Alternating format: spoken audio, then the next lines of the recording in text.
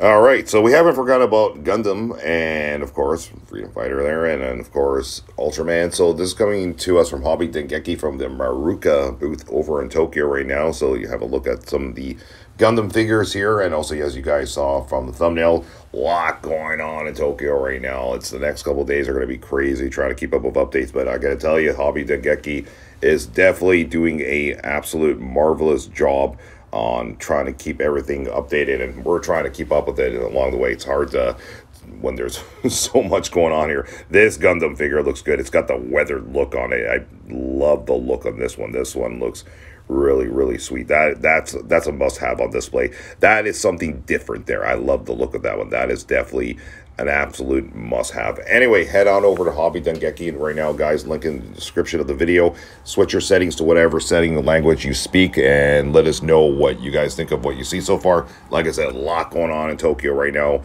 A little bit of everything for everyone. All right, thanks for watching. We'll see you in the next video.